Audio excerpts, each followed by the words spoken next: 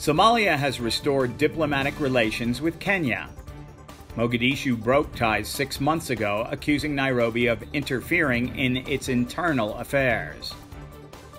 Efforts by the Intergovernmental Authority on Development and the African Union to bring the two together failed. Qatari mediation is being given credit for helping to break the impasse.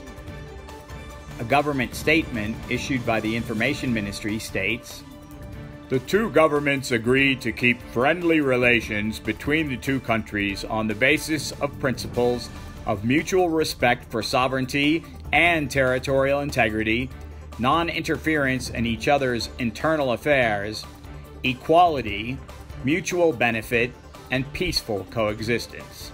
The presidents of both countries are grateful and thankful to the Emir of State of Qatar for his good offices in this regard."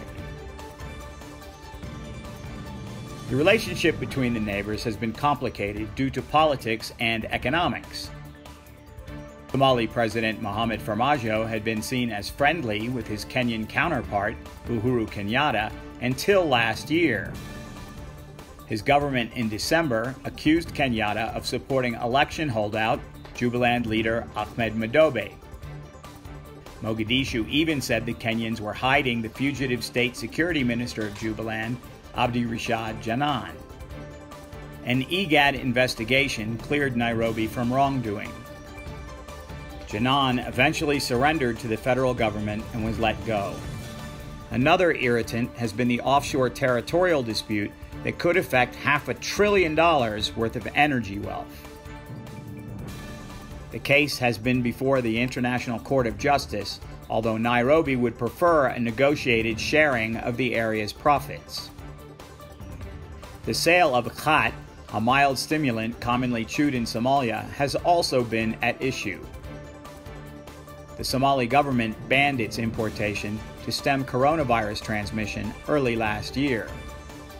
But it has restarted imports from Ethiopia, not Kenya, costing farmers and exporters great amounts of money. The Kenyan Foreign Ministry has responded positively to Somalia's diplomatic gesture, saying it looks forward to normalizing relations regarding trade, communication, transportation, people-to-people relations, and cultural exchanges. IGAD's chairman expressed his organization's satisfaction with the renewed ties. Sheikh Tamim bin Hamad, Qatar's head of state, sent his congratulations as well. ADN TV reports on diplomatic matters in the Horn of Africa and around the world.